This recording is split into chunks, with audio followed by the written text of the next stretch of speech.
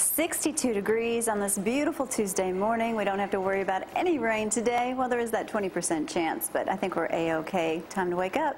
Well, let's get it cranking on a Tuesday morning. I'm Jamie Cooper. This is Athens in the AM here in Limestone County. It's Rodeo Week, the 30th annual. The big dog himself may come rolling in just a moment. Sheriff Mike Blakely. I know the rodeo queens are going to come in here with their belt and everything else on. Tom, how are you? I'm fine. I want to watch this belt thing. Wow. Yeah. Me and her kind of got this thing going on, you know. But, hey, we were at the Limestone County Sheriff's Rodeo, Grand Marshal Charlie Page, this past Saturday afternoon around between 2 and 3. Also, we got video we didn't get to last week across the street at the annual Bean Day celebration at First National Bank, puts on all around the world. And Frank's in here this morning on the phone, 230-4988. What's happening, Frank? Nothing much. Just waiting on the beach street dance tonight. It's tough being me, Frank. Yeah, I know it is. Yeah. So you're going to the street dance now at 6. If I'm still awake, I might make it. You won't be awake. I don't know. 6 o'clock rodeo this weekend. You can see it exclusively right here on ZTV 11 starting in a couple days. After it, as soon as Brad gets it all done, I'll do my part and we'll get going from there. A lot of stuff happening. I got loads of stuff to talk about. Plus, we got a politician in here this morning. Since I have political experience, you know, I haven't been in the political arena for a week and a half as probate judge.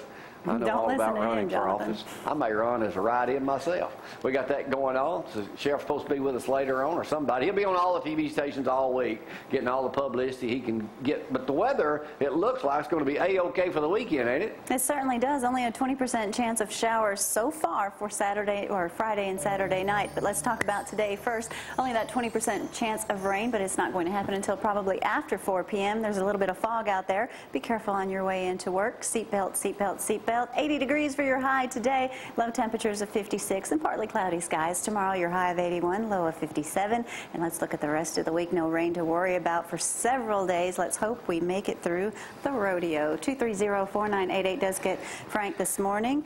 First and foremost, we have a new addition we'd like to talk about right now. Abby called me this morning at 1 minute after 3 a.m. I was up. There's the newest member to the Cooper clan. Aren't newborns just pretty? What is it? Aren't newborns just so Madeline Jane Smith. What's his last name? Smith? Smith from Russellville. Tom? Yes, from Russellville. Right. How much she weigh? She weighed 6 pounds, 10 ounces. 6 pounds, 10 ounces. Abby don't weigh much more than that. I know. Yeah. She's already got a big mouth. Yeah, ready to go. The first granddaughter brought into the bunch. And popular baby names this year are, I know Jacob's been like #1 for 11 or 12 years. Anybody in this room named Jacob? Nope. Nope. We all missed out on the name. Blooming this morning. This morning, let's see, girls, Sophia, Isabella, Emma, Olivia, Ava, Emily, Abigail, Madison, Mia, and Chloe. Well, how come everybody in your family's named Gloria? They're original, aren't they? Huh? Boys, Jacob, Mason, William, yeah, that's Jaden, the name I want to stick with. Yeah, I knew that. Noah, Michael, Ethan, Alexander, Aiden, and Daniel. Jamie's not one of the top names? Oh, I'm sorry, and Tom? Jamie, Tom, Frank, Corey, yeah, what Brad. What happened to normal names? Well, I had to write those in. I would have had to write those in, too. No one names their kid Gloria. That's such an old Well, they seem everybody in your family did. There's like 10 of them. There's 4. Oh, by the way, we were in Florence yesterday. Me and the Swami got riding around. He was my it's the first time I've ever been able to ride and text, because usually I'm driving. True. So I got my reading glasses. I'm going there anyway. We stopped. Y'all remember, don't show the photo yet, Brad. Let me set this up. Y'all remember growing up as a kid? Tom, you remember this. Frank, you might have been a little older for this. Benny Carl had a television program out of Birmingham, and then up here. Here's the photo. Stopped in yesterday to visit with him. He's 86 years old. That's him, that's me on the right.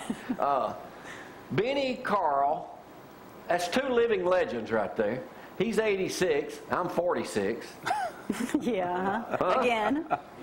Wishing. Again. He hired Country Boy Eddie. Really? At Channel 13 to start with. See those photos behind him there? Barely. They don't have, he quit doing his last kid show. Johnny Evans did a kid show too in 1976 on Channel 48. Well, they don't have any video of any of those programs, but those pictures back there. One's the Lone Ranger sitting on his set, Bob Keesham, Captain Kangaroo, and then another one, Poncho. Poncho. We run that every Saturday morning at 5:30. But I'm going over to do an extended interview with him. So I just want to say hello to his son, Benji, and Benny yesterday. We're coming back for an interview. That was growing up. Man, he was the man. He was. You remember watching him? I do. But for 86 years old. You never did a show? Getting around pretty good. All right, let me tell you a couple of things coming up this weekend. 30th Annual Limestone Sheriff's Rodeo. You know, starts Preston's Western Wear. That was last night. The street dance is tonight at 6. And all this is free. And then there's the sheriff coming in now. So that comes up tonight. We'll have video in just a moment of the world's greatest clown just arrived too. Mike is here. No, Mike Wentworth and Sheriff Blakely. So Blakely being the, but the sheriff will talk about that in a minute. Hartsville's got a cotton picking barbecue cook-off this weekend. Soul Stocks this weekend. But the #1 event, the 30th annual, is the rodeo. All right. Friday special needs rodeo. Right.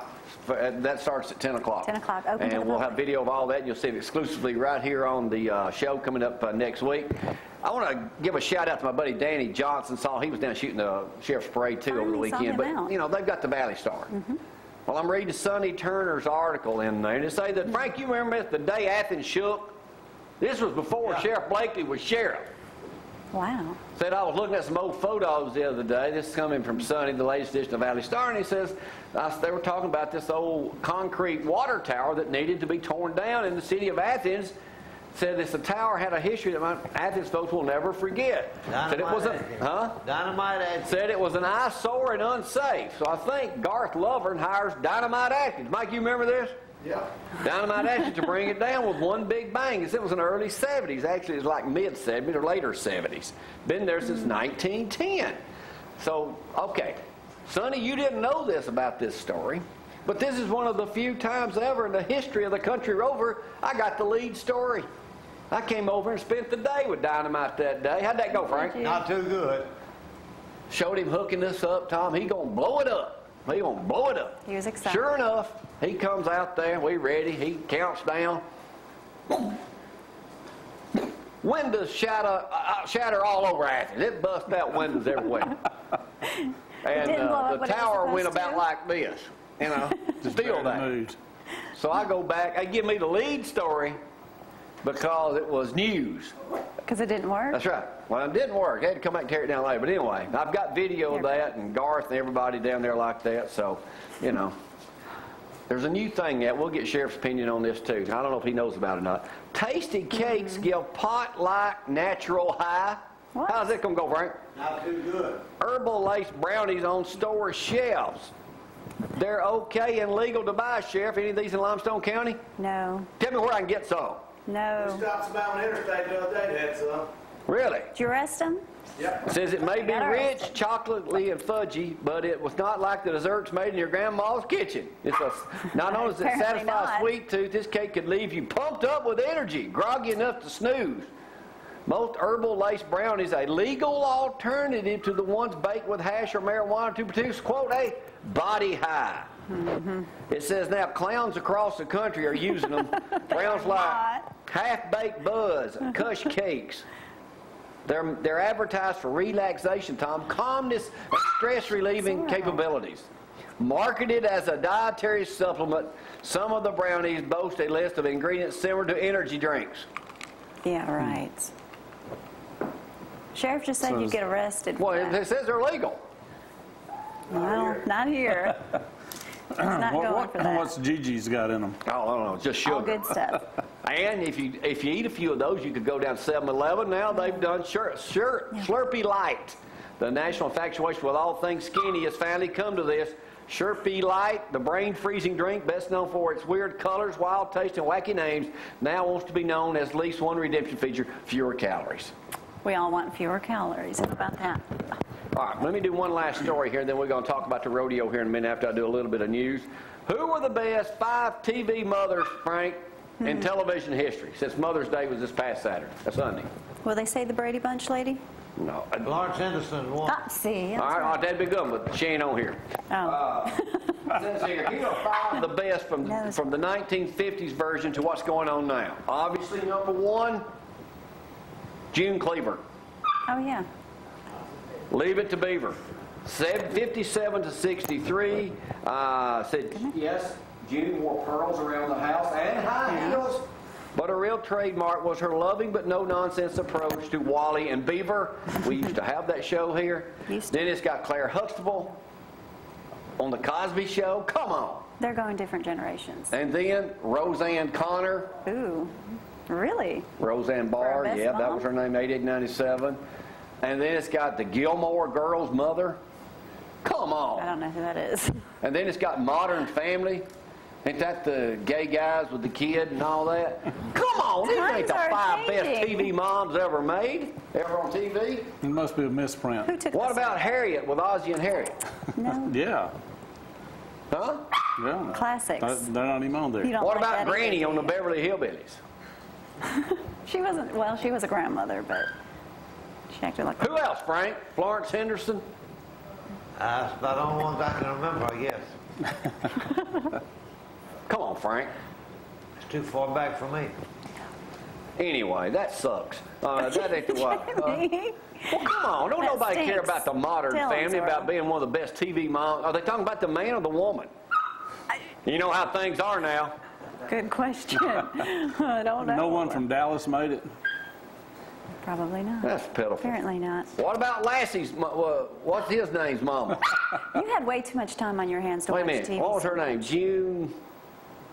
Help me, Frank. I can't help you on that. Frank's in a Timmy's mama on Lassie. I don't know. Okay. You're Boy, on your y'all own. a whole lot of help when it comes to needing information here. But anyway, You're that kind of showing sums your it up. That subject, age. yes. You're showing your age. Was that the biggest parade ever Saturday? No. It looked It was like a good one. It looked That's a like the good weather participated too. Took y'all long enough to get there from down, you know. I was waiting and waiting and waiting. You We'll were have video of that eating coming up in and just a eating moment. and eating. Hey, we'll do the news coming up next here, but again, top stories today. We have a new granddaughter, our first granddaughter, born last night at midnight over in Florence. As far as we know, everything good to go there. She is right there, Madeline Jane Smith. I guess that's the name. Yes. Quit saying it. Oh, yesterday, let me tell y'all this story real quick. I'm walking out with the daddy of that baby. We're walking out of the hospital. Jeremy! We're walking out of the hospital. Jeremy. Well, Stop this being ugly. older looking woman comes by me. I don't even hardly see her. She says, "Hello, Mr. Cooper. It was my first wife." Being a living legend and everything, I ain't got time to talk to every woman that comes by. It hits How on did me. that go now? Exactly like that. Hey, speaking of somebody hitting on somebody, you remember the other day, don't you know? Yeah, Gloria hadn't forgot that yet. Can you take him with you when We'll you talk leave? about that later, too, coming up on this morning. All right, we'll take a Thanks, break on a Macy. Tuesday morning edition of Cooper Company Live. Y'all hang on.